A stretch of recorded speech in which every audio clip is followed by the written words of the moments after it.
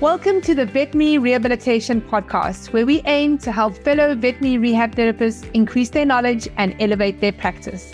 I'm Megan Kelly. And I'm Lowe. Together, we bring you the latest insights, research, and information in the field of veterinary rehabilitation. This podcast is brought to you by Onlinepethealth, a leading continuing education membership for veterinary rehabilitation therapists.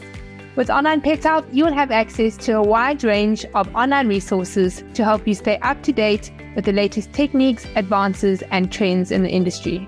Our podcast features in-depth conversations with leading experts in veterinary rehabilitation. They share their own experiences and knowledge to help you improve your practice. Whether you're a seasoned pro or just starting out in the field, our goal is to provide you with the tools and the insights you need to succeed. So join us as we explore the exciting world of veterinary rehabilitation and help you take your practice to the next level. Hey vet rehabbers, if you are looking for some free CPD, we have a few options for you. Now on the 10th and 11th of November, it is our Vet Rehab Summit. It is our annual online veterinary rehabilitation conference, and it is our 7th year we are hosting this event. The theme this year is myofascial lines, and the lectures are Wiebke Elbrond and Rika Schultz.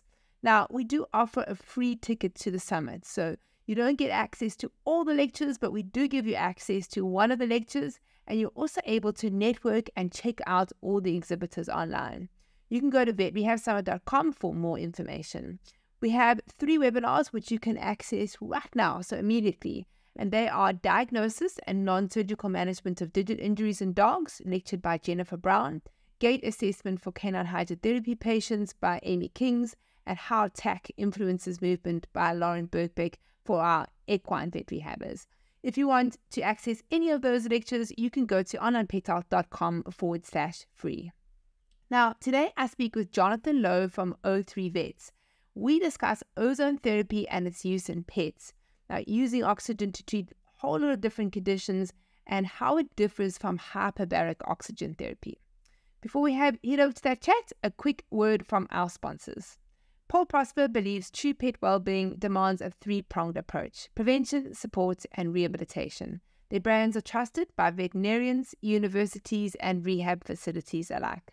So whether you're looking to train, rehabilitate, or help your pet age gracefully, their brands like Help 'em Up Harness, FitPaws, Muffins Halo, and Response System offer effective, innovative, and proven solutions. You can learn more about how Paul Prosper can help pets age gracefully today at paulprosper.com. You can also see them and their brands at this year's Vet Rehab Summit on the 10th and 11th of November. I really enjoyed this conversation about ozone therapy, so over to Jonathan. Hey Jonathan, thank you so much for joining me. Meg, nice to be here. Thank you for having me. For the listeners, won't you tell them a little bit about yourself and how you got into ozone therapy, please? Okay, yeah. So nothing like crazy exciting. My name is Jonathan Lowe, though. I'm the founder of O3 Vets, the author of The Essential Guide to Ozone Therapy for Animals. And really, I got into this. I was working on the human side and realized nobody was really promoting ozone therapy for animals, developing equipment, developing protocols, developing all the things necessary to provide animals with these treatments. And so this was about 2013, so about 10 years ago now. And I just slowly began to do that. I met some veterinarians who were more holistically minded. They were doing ozone therapy, and they'd said, hey, it'd be awesome if you did get into this area, because like I said, I was on the human side a little bit more doing some things similar. And so it really just snowballed from there.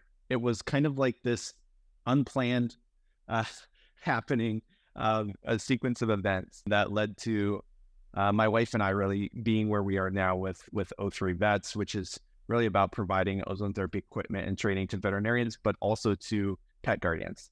So it's really both those audiences that are the people who we are focusing on. So when I think about ozone, the first thing I actually think about is COVID-19. And I hate to bring up COVID-19 because it's over now, right? But I remember actually reading something about ozone and surface disinfectant for COVID-19 and a potential way to treat COVID-19. Is this something that ozone was actually used for? Or was it one of those sort of just social media things that blew up and actually wasn't a thing? Yeah, that's a great question. So one of my the veterinarians who helped me get into this, Dr. Margot Roman. She, some people love her, some people hate her. She's one of those people who's just so passionate about what she does. And she used ozone, and she's used ozone therapy for a long time, well before I got into it. But she developed this website, developed this technique, developed these things around COVID-19 to help disinfect in her clinic or personal equipment, masks, other things that you're using on a consistent basis.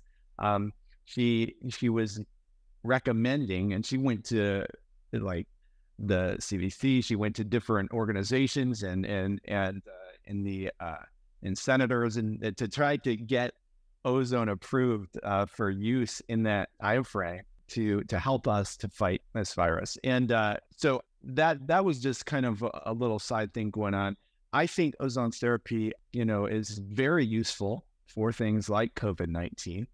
In fact, in Italy, they did, where it's more prevalent and more widely used, they did some trials in the hospitals there on COVID-19 patients where they used multiple methods, I believe, but this study that I remember that sticks in my mind is actually one where they used a form of ozone therapy where they nebulized basically ozone. So they bubbled ozone gas through an oil, like an olive oil, and it breaks the ozone down. Basically, it kind of remakes it, I guess you could say, as peroxides and ozonides, and those are in vapor form inhaled, which is the only safe way, by the way, to inhale ozone.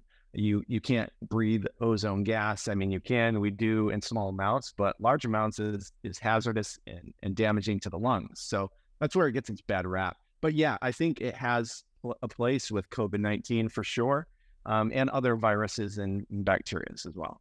What is the normal way that you would treat a patient, whether it's a human or an animal? So you say, obviously, you can nebulize through the olive oil.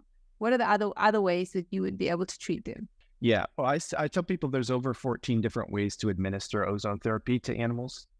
So it's not one size fits all. It just really depends on the indication and the animal at times. And sometimes it's 6 one way, half a dozen the other, meaning it doesn't really matter which administration method we use. But then other times there's a lot of rhyme and reason behind why we choose one. So for example, if we're doing a systemic treatment, so the patient has a chronic disease of some sort, regardless of what we're doing, we're going to administer it through either rectal insufflation or something we call major autohemotherapy, which is withdrawing a little bit of blood, putting ozone gas into that blood, and then putting it back in the vein. So one of those two methods, or potentially subcutaneous saline with an animal, depending on the size of the animal.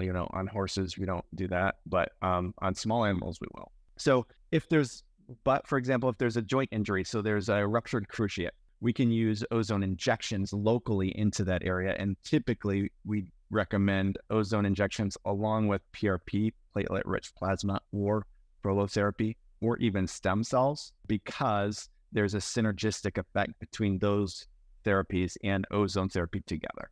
So it just really depends on what we're treating. Ear infections, we'll use ozonated saline, or we'll use potentially ozone gas or ozone oil even in those situations. And sometimes we'll use a combination of those things.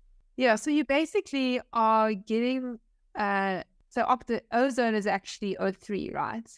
And correct. So you're getting that, which is in a gas format, and then you need to try and somehow, because we can't breathe it in, somehow get into some format to be able to either inject it, or we can use the gas on areas. So like say you had a really badly infected wound, you could put a covering over and then put the gas into that area, right? Absolutely, yes. And you bring up a good point, that ozone is O3. We all know oxygen is O2. And so ozone is really just a more reactive form of oxygen, is what it boils down to.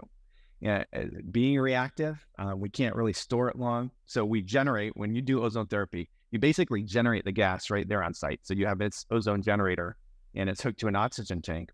And with that oxygen, because we want to use pure oxygen to make ozone, we feed the generator with oxygen gas. And as we do that, high voltage electricity creates ozone. And that's what we use to treat the patient. Sometimes, again, we'll use the gas. Sometimes we'll actually bubble it through an oil and nebulize that. And at other times, we'll ozonate a fluid. So like saline or distilled water can saturate with ozone. Thing is, it's reactive. It breaks down quickly when it comes into contact with organic matter. That could be a bacteria. It could be a cell. It just depends. But yeah, that's a good point. So what are its main uses? That's a tough question. If you go look on Google Scholar or PubMed or any really scientific database for studies, I'd like to try to stay to what we know with what we know. We can go outside the box and try ozone therapy on a variety of things. And typically it's going to have some sort of positive effect because of how it works. And we can get into that in a second maybe, but its main uses is tough to nail down because there's a lot of different conditions that have been studied and where it's proven to be effective and helpful. I would say, that if we're going to focus on a particular category, it's fairly broad, but inflammatory diseases, diseases that have as their root some sort of inflammation is really probably where that's the bread and butter of ozone therapy. And so that might be arthritis, and that might be a local version of arthritis in a particular joint. It might be full body. It could be various types of chronic diseases from cancer, which has inflammation as part of, the root issue going on there, to autoimmune conditions where you have an overreaction of immune cells and you have this chronic inflammation going on where we're supposed to stop the production of immune cells because our body doesn't need that many, but for some reason or another that a lot of times we don't fully understand, the body just keeps producing those. And so ozone can really help to reduce inflammation and some of those things. So you said that you could also, you also teach pet parents how to use it. So what type of formulations would they be giving? And they obviously don't have machinery or anything like that. Yeah, so there is one way to administer ozone that doesn't require equipment or an ozone generator, and that is through ozonated oils. So, for example, our company has oils that we have prepared, basically, and it's the only way you can kind of save ozone for future use because the gas breaks down quickly, the fluids break down quickly. In an oil, it has what we call double bonds, and those double bonds trap and hold ozone as an ozonide, which is a less reactive form of ozone, basically. And so that's one way they can do it at home. They can apply it topically, but that's really just for topical indications. To be honest, most of the pet guardians that we deal with actually do have equipment. So we actually sell them an ozone generator, and they use that ozone generator at home to generate the ozone they need. And most of the time, these people are coming to us from a veterinarian. So the veterinarian says, hey, we think you need to do this at home. You need to do it more frequently, and you need to do it. Maybe they come from a long distance or something. So it's hard for them to get to the veterinary clinic very often. So they'll send them to us and they'll purchase what they need to do it at home. And they'll go back and we have training programs in place that we kind of come alongside and help them figure out and understand how to do that. But they're actually making ozone at home, and predominantly they're using it through rectal insufflation because that's the easiest systemic way to administer ozone to a pet at home. So is that basically like putting gas into the rectum? Exactly. Yeah. So basically what it is you have a syringe, you connect it to your ozone generator. It fills with ozone gas. You can't see the difference. You can smell ozone, so you can smell the difference, but you can't see any difference from oxygen. And then you connect a little flexible rectal catheter and insert that about 3 inches into the rectum, basically. It depends on the size of the animal a little bit. And then infuse the gas. And really that gas is absorbed then into the tissue. And that the downstream effect of ozone is absorbed. It kind of goes away. You could never see it or measure it in there because it reacts so quickly. But the downstream effect is the production of ozonides, and that can be transferred around the body then and have a systemic effect, as that has this effect on both oxygen utilization, inflammation, and cell signaling. And those are three areas of how ozone works that are crucial. So there's another type of oxygen treatment, so hyperbaric oxygen. So we obviously don't want to get these two confused. Why don't you tell us the difference between hyperbaric oxygen treatment and ozone treatment? Yeah, well, I'll do my best. I think, so it's funny because we had a veterinarian we worked with a while back. He's passed on, unfortunately, but really neat guy. And he would work with horses, show horses predominantly in Kentucky. And he said he likened ozone therapy to an internal hyperbaric treatment. And I thought that was kind of a clever way to view it. Although it may be a little simplistic, he wasn't trying to say that's all it is. But, it's somewhat similar in some ways. So if you know about hyperbaric oxygen therapy, basically what they do is they have this big chamber, and even sometimes they'll have a size big enough to fit a horse into, down to, smaller chambers for small animals, or humans. And basically they'll put the animal in there, and they'll infuse oxygen. They'll pressurize oxygen in that chamber, and it forces it into the body of the animal and into their cells, into their plasma ultimately. And that oxygen, that really high oxygen content, is basically hyperoxygenating the body, and it can really help with inflammation. It can help with wound healing, and it can help with strokes. It can help with a number of things. And so it's a way to really hyperoxygenate the body. Well, ozone therapy does that in a sense, but from a cellular level. So it doesn't force all this oxygen into the body. What ozone does is it goes into the cell, and as it reacts with some of the components of that cell, it corrects an imbalance in the cell, which allows the cell then to take in oxygen and utilize it efficiently. So it takes oxygen in then and converts it into ATP, which is cellular energy. So ozone therapy can be hugely beneficial in helping the body utilize oxygen more efficiently, whereas hyperbaric therapy will basically flood the body with oxygen, but it won't necessarily be doing the same thing, correcting an imbalance in the cell, which ultimately leads to better oxygen usage. So you can look at it as, hey, when you breathe, like hyperbaric oxygen would be providing a lot of oxygen to the body. But if the body can't use it very well or efficiently because our cells are damaged and our body isn't functioning properly, it really doesn't matter how much oxygen we have available. It's just going to waste. So that's where ozone can really be beneficial. Yeah, that was a great explanation. So what are the side effects, if there are any, of treating with ozone? Yeah, I think so. If you go look at the research that's done on ozone therapy, you actually won't find any consistent side effects listed for ozone therapy. And I think that's for a couple of reasons. One, we still have some work to do to unearth maybe how ozone therapy can have, some side effects that we're not seeing consistently, at least in the studies that are being done yet. So that may be one cause, but two, it's really because to a large degree, ozone therapy doesn't have these significant side effects that we've come to expect in some other medical interventions.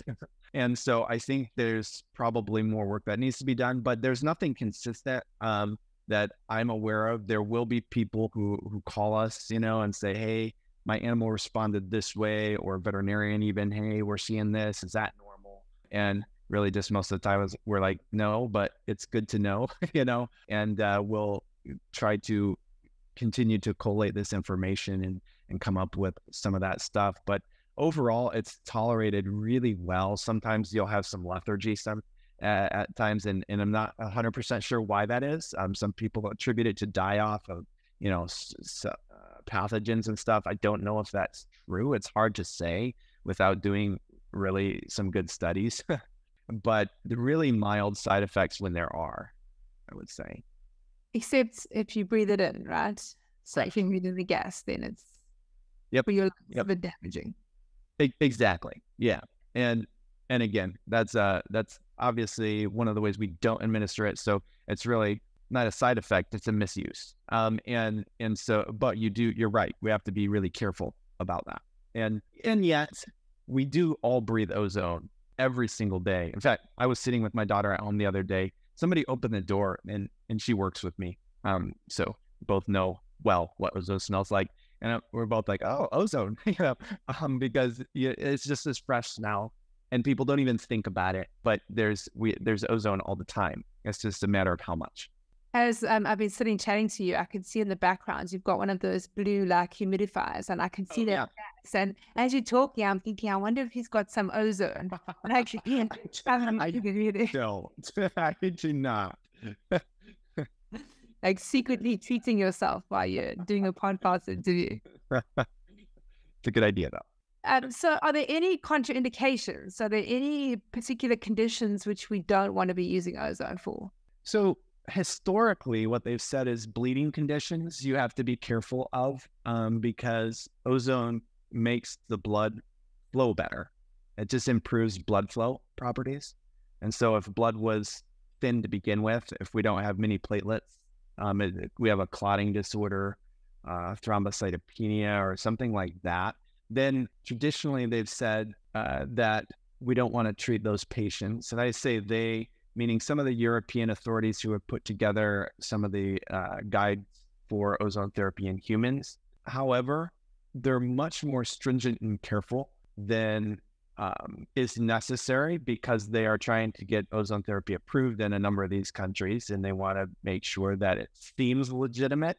And when you don't have contraindications listed, it kind of seems a little hokey. I say that because there actually have been certain, number one, most of our veterinarians still treat animals that have some sort of bleeding disorder. They'll just maybe do it a little more carefully, maybe a half dose, maybe not draw blood, but do rectal insufflation, stay away from blood, and some of them have been hugely helped. And that's the thing. There's some bleeding disorders that have been, that will really benefit. I would mention that as the caveat, the one area where we know maybe we need to be a little more judicious. Do you have any case studies or stories from veterinarians that have been using ozone? Some like of those sort of wow. Yeah, man, there's been so many, and I wish I could call like 5 or 6 to mind. I'm sure I could if we sat here. One that does come to mind is by a doctor named Dan Aarons in Texas, and they had a patient, I remember, at the beginning of their use of ozone therapy, which was a number of years now, that came in with cardiac cancer. And this had been something that had been verified. It wasn't, so the tests were done. They had it done at Texas A&M, which is a university there, and it came to them. And this is a case where you would expect, they don't have long to live at all. And so they did. So we work with primarily ozone therapy, but we also work with something called ultraviolet light radiation. So they did a combo treatment anyway. I just want to mention that to say they combined ozone therapy with UBI, and they did this treatment every day for a week on this dog who came in with cardiac cancer that had metastasized to the lungs, and it was just looking really bad. And 2 weeks later, if my memory serves me correctly, I believe it was 2 weeks, it wasn't long later, they went and they had this same dog ultrasounded at Texas A&M, and they couldn't find any cancer. It was just incredible. And we get stories quite frequently. I was just on the phone the other day with just a pet guardian who uses it's called Pet Liniment 10%. And she was like, I swear by this stuff. It's just a topical cream. She's like, anytime my dog gets hot spots, it's the only thing that will get rid of them. She's like, it's the only ointment we have now in our first aid kit. and so my family's similar. We use it all the time. So there's from everything from hot spots to cardiac cancer. And there's so many stories in between that I could tell you, but those are a few just quick ones that come to mind right now. Yeah, those are great stories. I love stories like that. And you just, everyone's just dumbfounded. They're like, we can't explain this, but it happened. Right? So, just listening to that story just makes me think like, shouldn't we be using ozone then as maintenance for general health, right? Yeah. But we all know that everyone, animals, ourselves have cancer cells within us. It's just something happens to get them to start mutating. Wouldn't us treating ourselves and treating animals on a regular basis, like a maintenance treatment with ozone, be helping to restore that cellular health and maybe prevent cancer? Is there any research on that? Yeah, in fact, so I mentioned at the beginning, I recently wrote a book called The Essential Guide to Ozone Therapy for Animals. And in the book, I mention or talk about a little bit the idea of prophylactic use or preventative use of ozone therapy. It's not like the main usage, because primarily we go to the doctor when we're sick, right? So that's where it's used predominantly. But absolutely, as far as there's two areas. One is just that preventative use of ozone therapy, and the other is in performance animals. So both are similar in that they are working on a healthy body to help maintain health or to improve health or performance when we need that. And I think that, yes, using ozone therapy on a consistent basis, so when we're dealing with chronic illness, we'll do it more frequently. We don't need to do that. If you're healthy, once every other week or once a month is sufficient. So we don't have to overdo it.